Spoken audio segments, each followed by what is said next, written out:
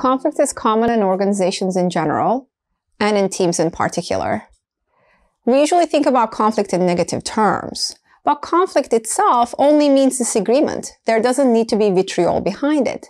The question then is all conflict bad? Not necessarily.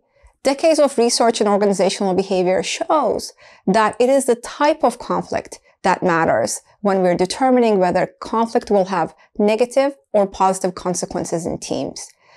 And we usually think about two different types of conflict. One is task conflict, and the other is relationship conflict. Task conflict, as the name suggests, focuses on the task.